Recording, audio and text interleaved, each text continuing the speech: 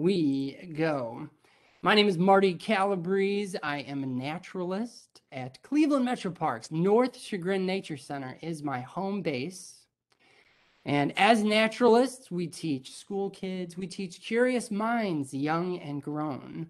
I can take guests to the Nature Center on hikes, and we can look for wildflowers and mushrooms, do tree identification, and being that it's January right now, we're not going out and surveying insects like dragonflies. So let's talk about it. We need a screen to do that, again, because it's January. In fact, looking out of the window right now at a fox, squirrel, and a tufted titmouse, and it is snowing in Cleveland. It's snowing very hard where I am on the east side of Cleveland in Mayfield Village. Feel free to chime in to the chat box with your viewing location. You can pop in your city and state if you so choose. Dragonflies, and a little bit of damselflies today. So scientists estimate there are 10 million species of animal on Earth. However, only 1.3 million have been described to science already. So the simplest of these animals are invertebrates. They make up 90% of all living animal species, and this makes sense as 1 million insects have been described. So of those 1.3 million, there are 1 million of those are insects. Animals have evolved in the seas and moved into fresh water and onto land 350 million years ago. But some are still tied to water, like today's topic of interest, the dragonfly. So we're going to talk about dragonflies and damselflies. They're in the insect order of Odonata.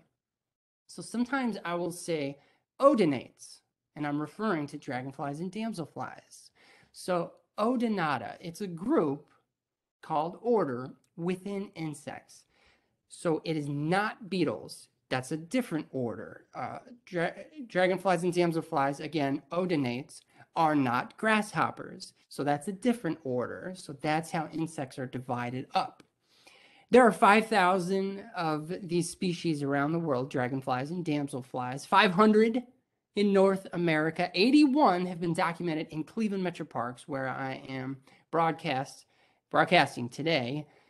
More dragonflies than damselflies. So at last survey, 50 of the 81 are dragonflies, 31 are damselflies. You'll see the difference momentarily. Clearwater, Florida, no snow there. Well, welcome, Kate. Yeah, it's cold here, but not as cold as it is in Michigan, Christina said. 10 degrees with 6 inches of snow on the ground. All right. This is your typical dragonfly. You see a pair of wings and this long abdomen. The wings are connected to the thorax. More on that later. Now, forgive me from glancing away from you. I need to see what you're looking at here. And that very large head with big eyes. More on that later. A lot of my photos in this presentation have my hand in it for size perspective, because look at that beast of an insect. All right, now this is getting at Monique's question, or her daughter's question, the very next slide right here. On your left, you will see a dragonfly. That's called a widow skimmer. I believe it's a female. She is tearing out of her exoskeleton. Okay, she's tearing out of her nymphal skin. So as a nymph, she's in the water. So take a look at the right. You see this diagram. See those eggs? Those eggs become a nymph. Now, do you see how where the red arrow is pointing? It looks similar to what she, the widow skimmer animal on the left side, is tearing away from.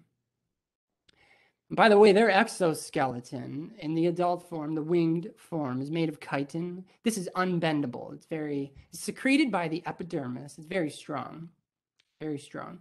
So as you move through, and what's that process called? It starts with the letter M. As you move through this process, so there's the nymph, and then she or he is tearing away from that nymphal skeleton and turning into the winged adult. Butterflies do this, but dragonflies skip the pupal stage where a moth is in a cocoon and a butterfly is in the chrysalis. It's metamorphosis.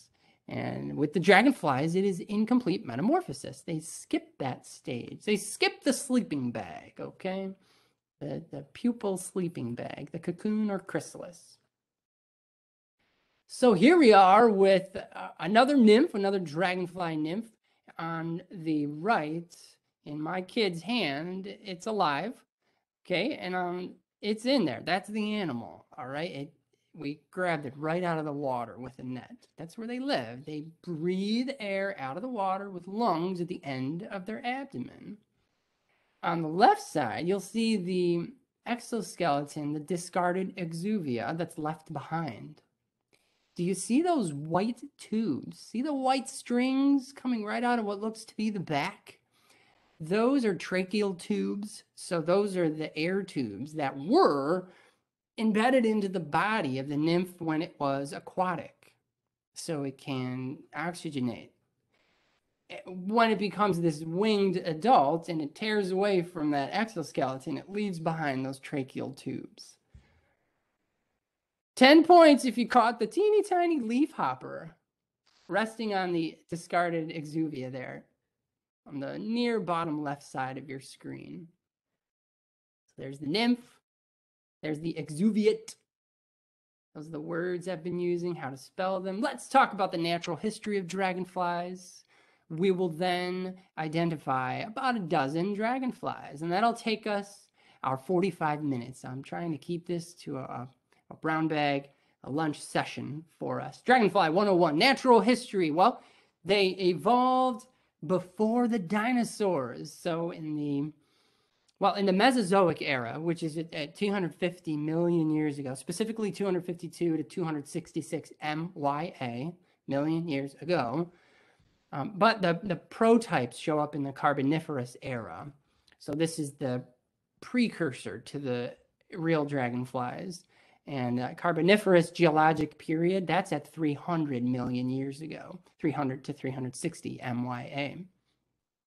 This example I have here, this plate from it's the tan dragonfly fossil that you see there from the Field Museum in Chicago.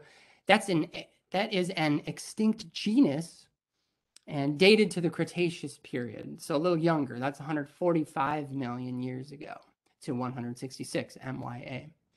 So they're carnivorous. They hunt mosquitoes. They do this in the air with amazing precision. More on that later. They're just amazing hunters. And they do this around wetlands. They are tied to wetlands. Their life is tied to water, fresh water. Taxonomy. So how are they divided within the group of living things called animals? Well, they're in the kingdom of Animalia.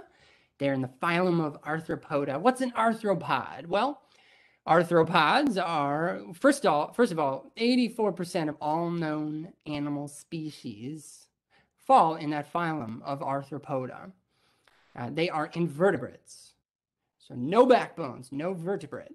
They are animals that have an exoskeleton, so that unbendable chitin outer surface. Segmented bodies and paired jointed appendages. So a pair of arms with joints, but I don't have an exoskeleton. I have an internal skeleton, an endoskeleton, if you will. They are in the class of insects within animals, and underneath the class of insects, they're in the order of Odonata. Again, not beetles, not grasshoppers. So that sort of sorts it in your head where they are as insects. In this order of Odonata, you're looking on the screen here, that bluish animal, that's a damselfly. See how the eyes are separated? And that's in the middle of female damselfly. She is not as colorful. See her beauty dots? And on your right with the white tail, that's a common white-tailed dragonfly. See how that dragonfly has its wings out while it's landed and at rest, whereas the damselfly has them folded back like a butterfly. Okay, now the damselfly, as I'm pointing out here, the ebony jewel wing, bluish, greenish if you're the male, black if you're the female.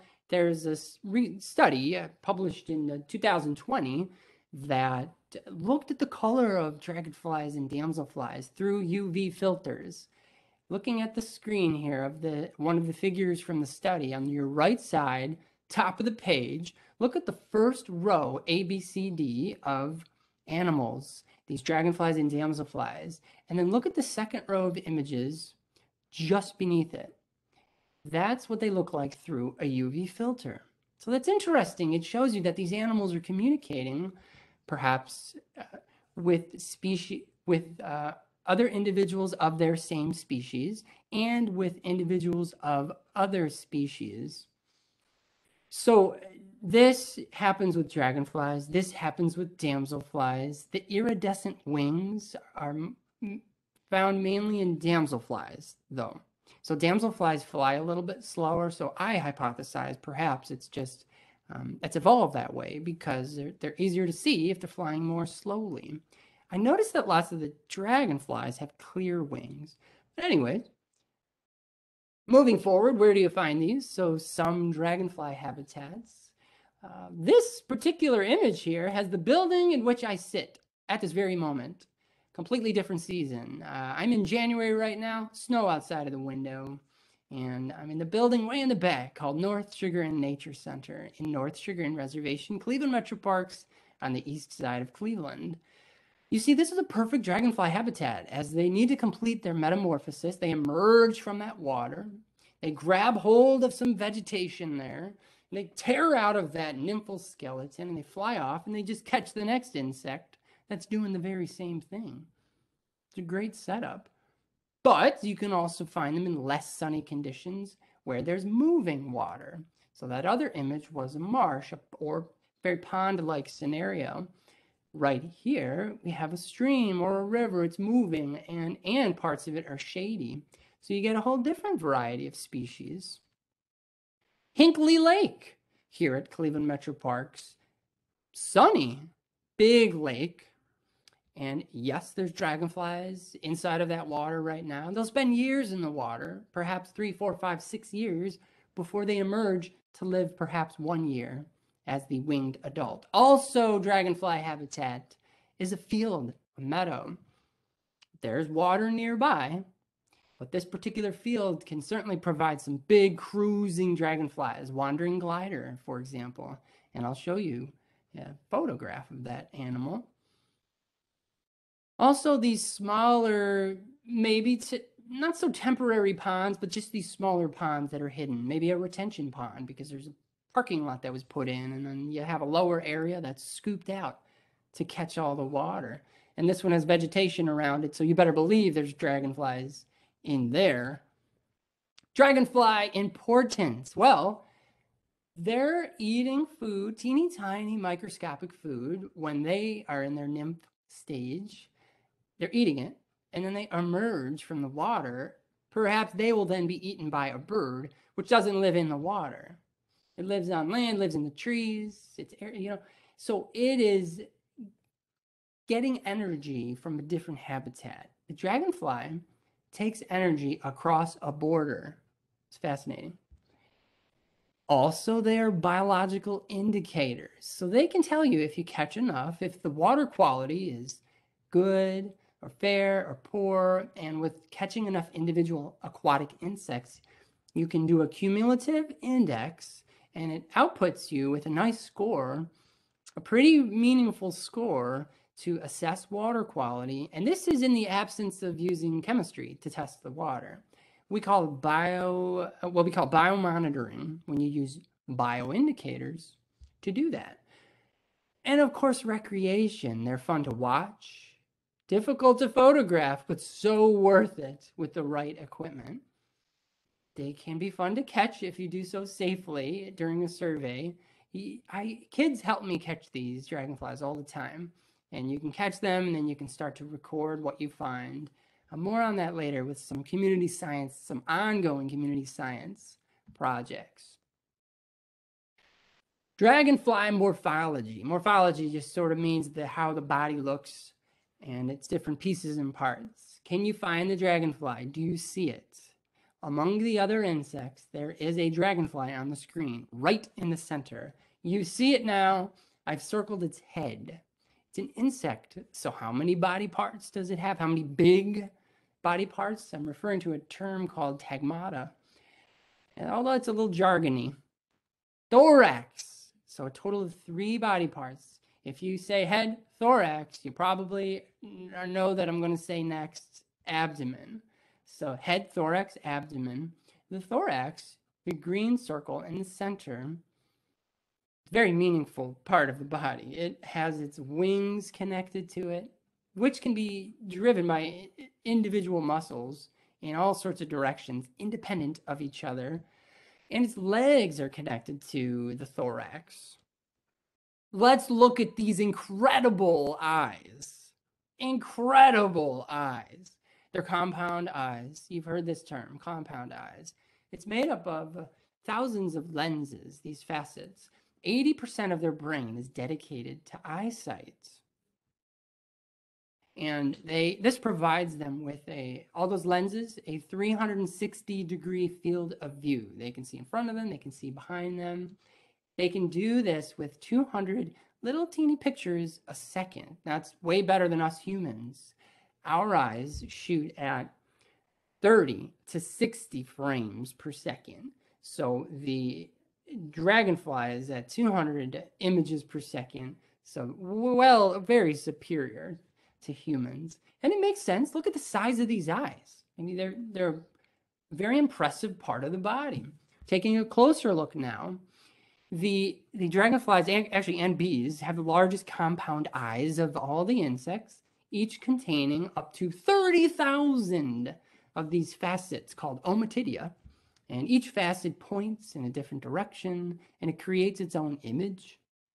And that's what is compiled into one photo. More on the face. I've circled these antennae neighboring the center of the face there, okay? And they can sense wind speed and direction, so it's just one added feature on the body to make the dragonfly the ultimate predator. Okay, let's take a look here at a video. Might be choppy for you, but let's work through it here. Can you identify the body parts of this dragonfly? Find the head. It's up on top. Find the thorax. It's green. It's where the wings are connected to. I'm holding the wings of this recently emerged common green darner. Find the abdomen. It looks sort of purplish blue on my screen, and it's above my finger. Do you see all 6 legs? 3 pairs of legs. So again, it's an insect. Head, thorax, abdomen, 6 legs. The wings look pretty waxy there because, well, mine glitched, so I'll move forward. Because it's a young individual, you'd say it's a teneral individual. It recently emerged. So I put it back on this American beach, and so it can dry out. This is what we were looking at. The common green darner. So now we'll cover about a dozen of these dragonflies. And if you have any other questions, you can continue to put them in the chat, as I will not be able to hear you. And I can address those right after we look at some of these insects. And if you have any other questions at this point, you can do that right now as I'm peeking over to make sure that we have our guests. And I was expecting about 30 today from across the United States. I was excited to see this showing of interest in dragonflies. Okay, common green darner, one of the biggest, fastest of all the flying insects. And what I'll do each time we visit a new species, I'll have my hand in the photo to give you a quick sense of size perspective.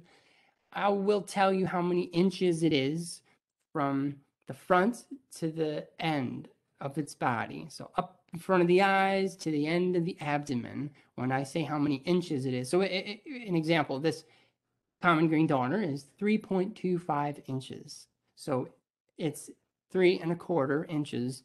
Now, when I tell you this for each species, there's a little bit of a range sometimes with males and females, one bigger or smaller.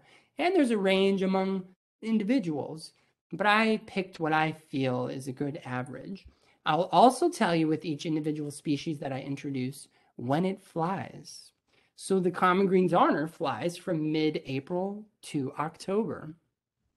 The outer tails of that window are constantly being pushed by greater sampling effort and more people enthusiastic about catching and photographing, or photographing and not catching, dragonflies. I'll also tell you where you might come across this individual, and you don't have to try and catch them to come across it. You'll see them fly by and perhaps land on something, and you find the common green darner at ponds, lakes, and wetlands. This is the first of 3 migratory individuals. Oh yes, I just said it migrates. The common green darner leaves Ohio and it flies down to Mexico, and then it comes back. So some of these insects, these dragonflies, do die within the first year of their adult winged life, but not the common green darner, although it spends years of its life in water as the nymph. Okay, moving forward. So that is, we've met the widow skimmer at first, but this is our first official species here. Okay, next up, the common whitetail. And oh yes, it is common. It's very common. You could see them. They'll often have landed. That's when you'll notice it. And look at that whitetail and the individual on the right. Some of them vary. Some of the species vary from, if the male looks different than the female, you call that sexual dimorphism.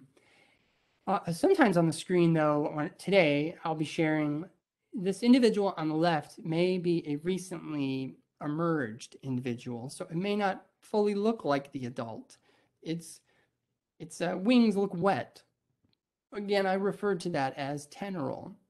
So the common whitetail flies from May to September, and this is at ponds, streams, actually almost any wet area, and it is 1.75 inches long. The wings are splashed with a bit of black. Do you notice that on the individual on the right? The female does lack a white tail. So just like songbirds, many of these individuals look different from male to female. The eastern pond hawk, it flies May to October at wetlands, lakes, and ponds. It is 1.75 inches, so similar to the common whitetail, but not, it's a little more elongate, don't you think? It's a little more slender. It sounds chunky. The female, those are the individuals to the left. They're with the green abdomen, stripes with black. The male is that, that powdery blue on the right. Isn't that pretty? And these two, they look like completely different species, don't they? But their sexual dimorphism is just that strong. They look that different, and it often rests on the ground. So this is one of those that you can stumble across accidentally. The eastern pond hawk. Thank you for the comment there, Christina. This lady skimmer, it flies May to September. I consider this to be a special find when I see one, photograph one, catch one. At times I have read, and it is considered somewhat uncommon. However, when you find one, it's very locally common. So if you see one, you're going to see a ton. But you could go one county over in Ohio or just one lake over, and you will not see any. I don't know why.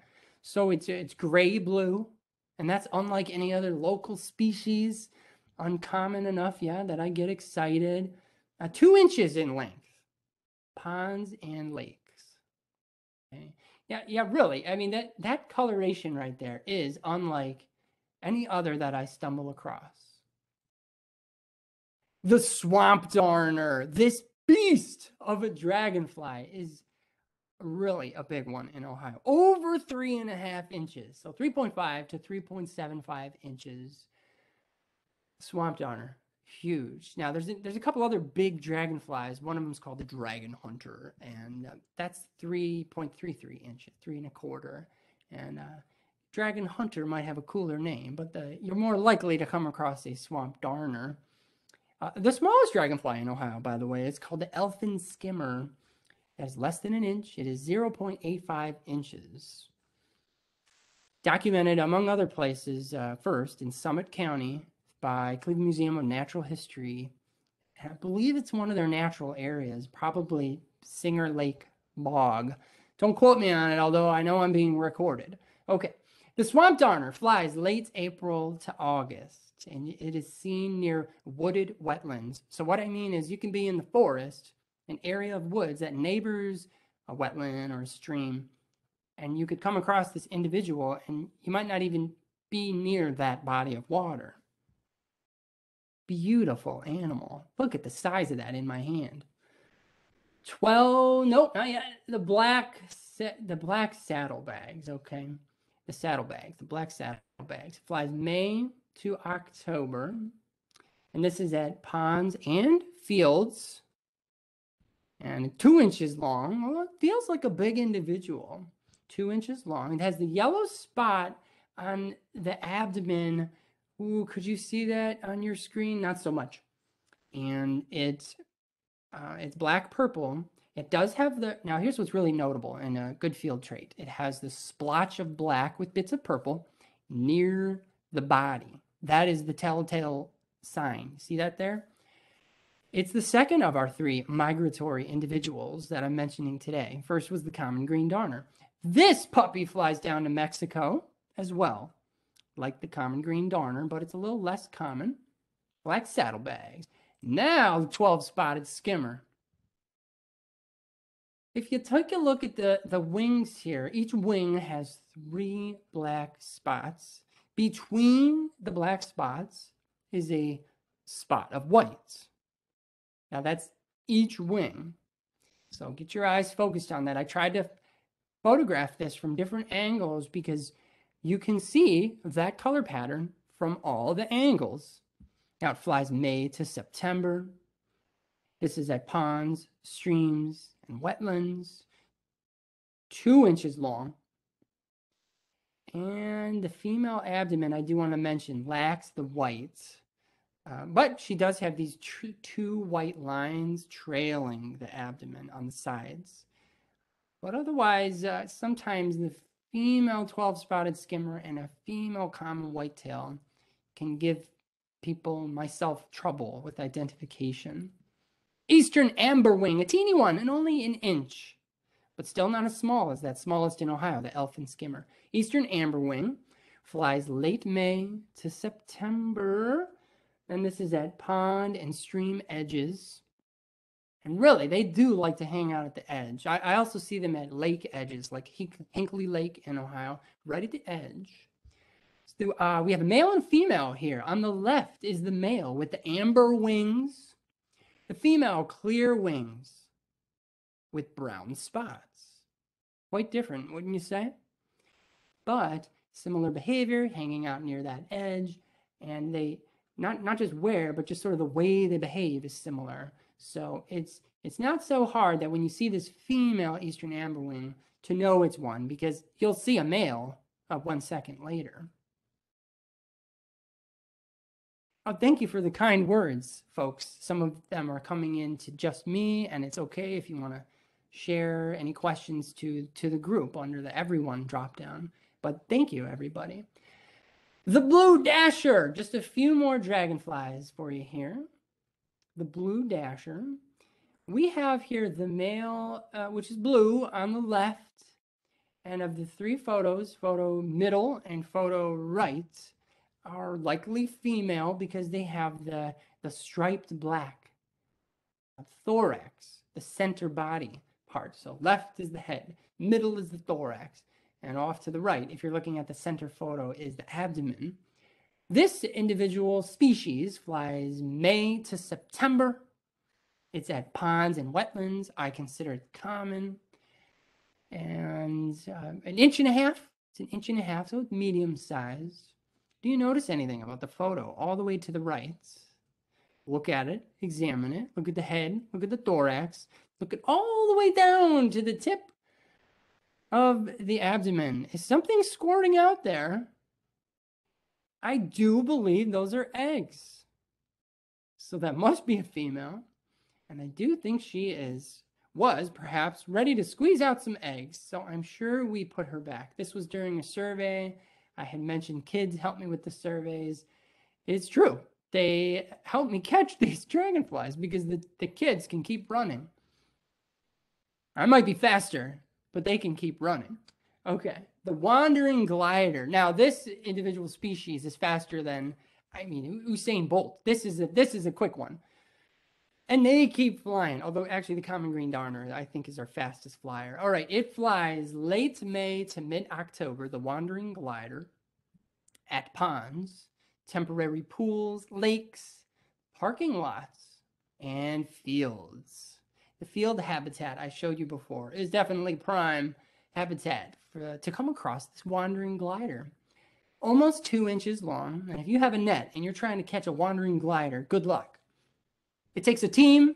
You've got to triangulate the individual.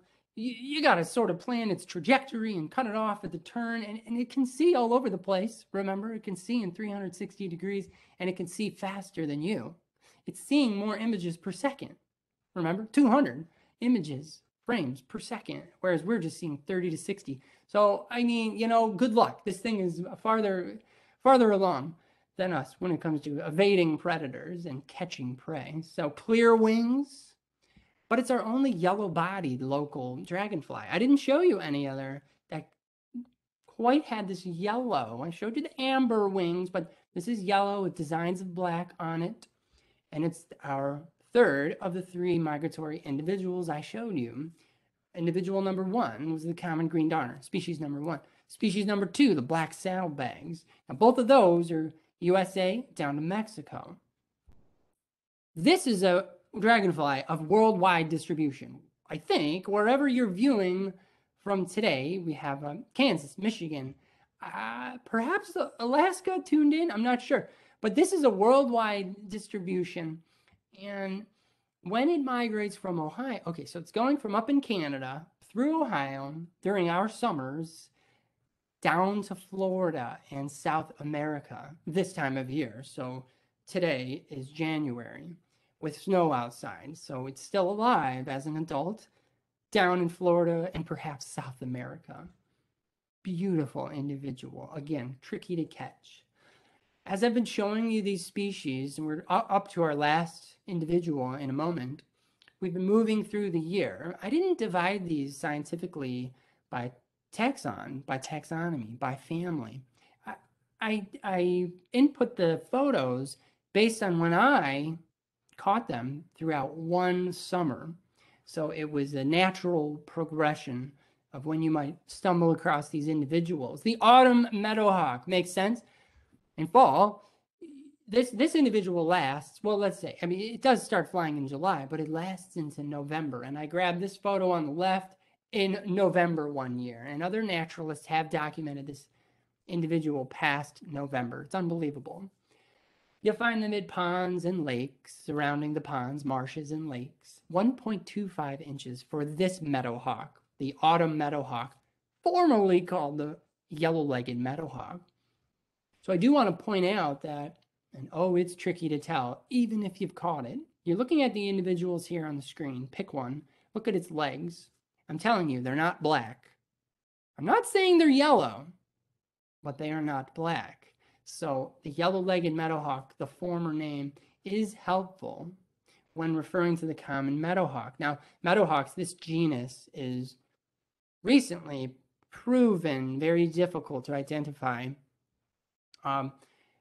for naturalists and biologists and citizen scientists.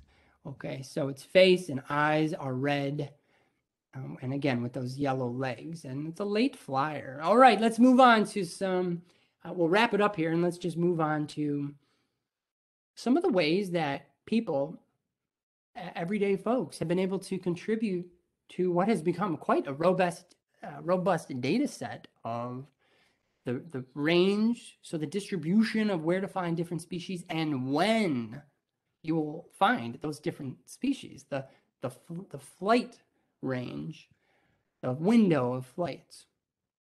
All right, so community science opportunities. This is a project on iNaturalist called Dragonflies and Damselflies of the New World. So it's of a more global distribution, this project, but technically the Western Hemisphere, the Americas. We do have a local one in Ohio. It's the Ohio Odonata Survey or Ohio Dragonfly Survey on iNaturalist, and you can join these projects even if you don't contribute to them. You'll get the journal updates. And I just got one the other day. This particular project, the 2021 results are in. It turned in 26,232 observations, 140 species, which is almost a record year for this survey, this project, and over 1,000 individuals contributed. So now, how did most of them do that? With their cell phone.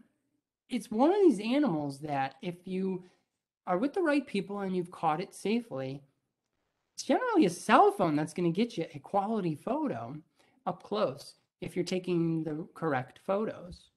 So this is a great project that I recommend. And I see one or two questions came in. Let me grab that question. Do the migrating dragonflies lay eggs all along their path and then in Florida as well? Or do the nymphs need the colder climate? Well, that's a good question. I mean, we're talking about more than one species here: common green darner, black saddlebags, and wandering glider. I do not know for sure. I'm leaning towards that they do not, that it's almost like birds. They migrate north for their breeding season and then they winter south. I'd like to look into that, and I should hope that you and I will be able to connect somehow, because I am quite curious. And if you can, I'm going to type my email address into here, and anybody is welcome to email me their follow-up questions, because just like you, I want to know the answers. Okay, moving forward. We're just about finished here. I do want to mention that Cleveland Metro Parks, we do have our own checklists, many plant and animal checklists that have been created for trees and wildflowers. And we do have one for dragonflies and damselflies. And you can go to clevelandmetroparks.com and use the search bar, type in checklists or plant and animal checklists. And then you'll see the whole menu, and you'll see one for dragonflies. This is just a screenshot of one of them. Now I am going to paste something right into the comments. And what I just pasted in there is a link to the Ohio Department of Natural Resources, Division of Wildlife, PDF of its free field guide. This field guide is handy because it's respective to Ohio. So it's just going to have your damselflies and dragonflies. Here we go. Division of Wildlife, Ohio Department of Natural Resources. It just has species in Ohio, so that's pretty helpful for all of us when you're learning anything new or continuing to get better at what you've already learned, and building on that knowledge. It can help you to narrow it down. And that just about does it. Thank you so much for sharing your time with me on dragonflies and damselflies. I do want to say a few things. This program is and has been recorded. It will show up on the Cleveland Metro Parks Lifelong Learners page. You will receive an email if you register for this program that has a link to that page. The page will then house the YouTube video of this recording, which will show up on Cleveland Metro Parks YouTube. Our next virtual program for the public is Owl Investigators, and naturalist Beth Joave, also of this nature center, North Chagrin Nature Center, is going to deliver that on February 15th at 11:30 a.m. That's also a weekday. It's a Tuesday.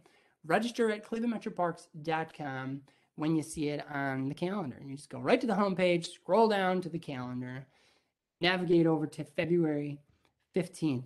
Any final questions before I say goodbye? You've been a wonderful audience, and I've enjoyed spending the middle of my Friday with you, learning about dragonflies together.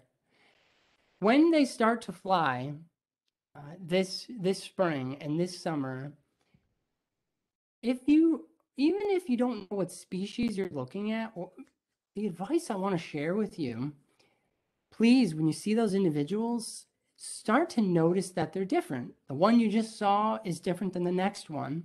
And when you notice that its behavior is different. Is it flying in circles? Is it flying in long lines? Is it fast? Is it slow? Is it flying high or low? Did it land? Is it near a water's edge? What type of water is it near? Pond, lake. Okay, folks. Bye-bye. Take care. We're cutting the feed. So long. See you soon. I'm Marty Calabrese. Bye-bye.